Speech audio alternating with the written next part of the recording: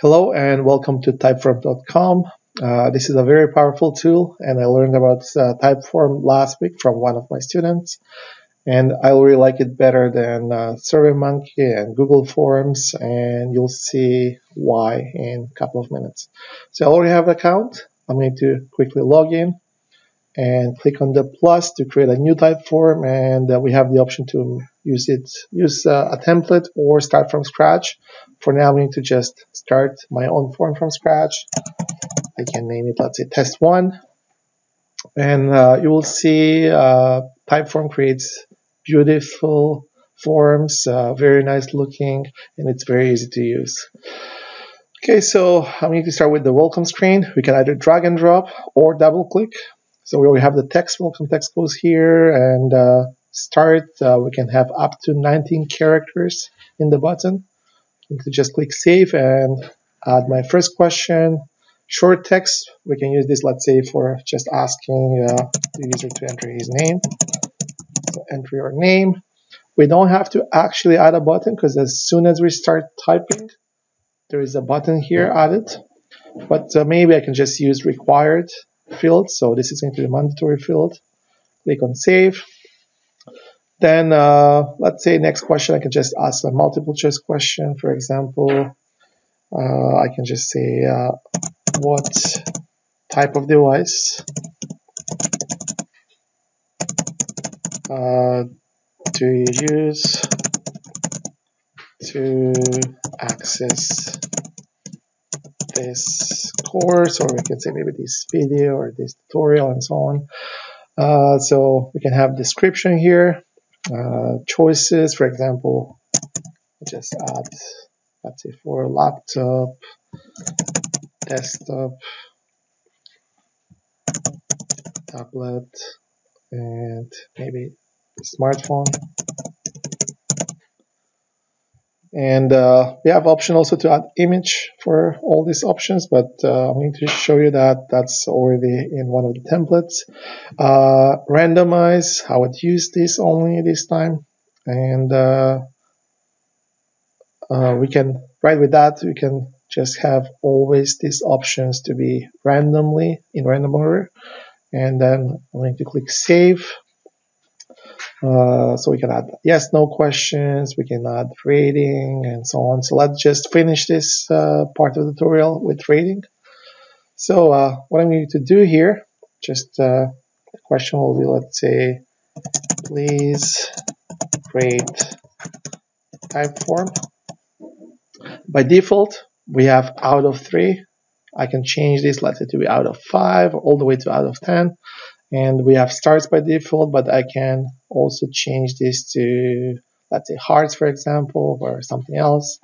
We also have the option to add a variable. With adding a variable, this is just like conditional questions, like if statement in programming. So based maybe on some other question that we already asked previously, based on that answers, we might ask different questions based on the previous answer. But for now, I'm going to skip that. I'll just click save. And right, we can now continue adding more questions, but in this tutorial, I will just show you, right? So after you create the questions, now you can make it even look better. So you can change the colors, choose a different font, add background images and so on. And then for sharing, it's very simple. Once you click share, now we can share it on Facebook, Twitter, Google+, and so on. And also we can just copy. So this is already saved and it's already now in my clipboard. So I'll just go back now and maybe just create another one, right? So this is my test one that I just created.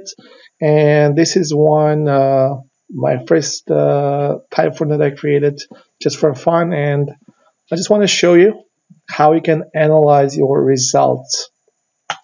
So just by clicking on the Analyze button, first one is the basic one. So as you can see, I only did this twice so far, 2 unique visits, and I was using my laptop all the time. And yes, I did response only one time. So you can see we have breakdown by PCs, laptops, tablets, smartphones, time to complete, and so on. Also, we can download these results easily, right? If you have more than one, like in this case, just by clicking on the download button and then into Excel file and then analyze it further. I can also delete some of the rows. Let's say if so it's just my mock answers, I can just click on delete and delete this row and so on. But let's go back just to finish this tutorial by, let's say, using a template.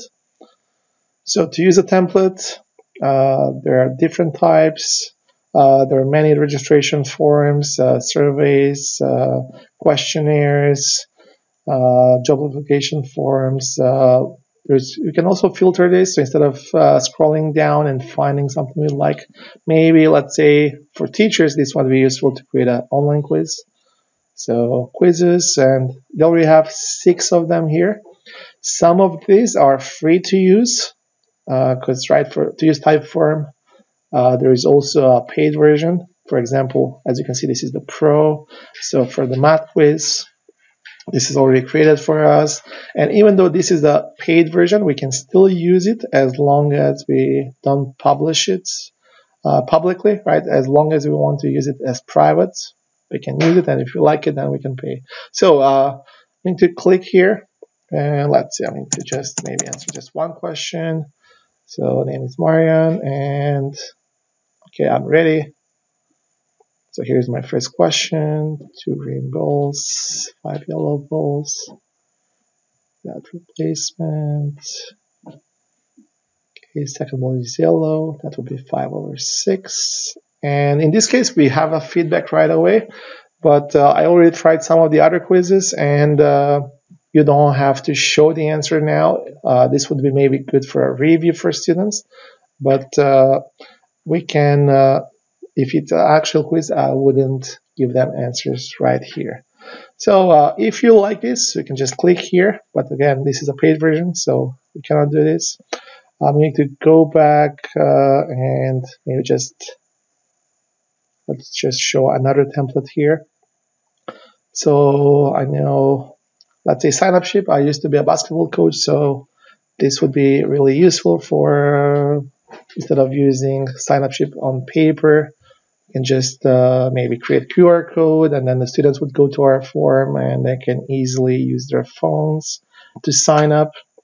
So again, usually the first question is, what is your name? So once we enter the name, last name, and so on, then email address if you want to contact the players or some other information. So again, in this case, if I try to enter only this, because this is not an actual email address, it's not going to be valid. So we have to actually enter email address. And then let's say if this is a basketball specific question, we can just, let's say I'm a point guard or shooting guard.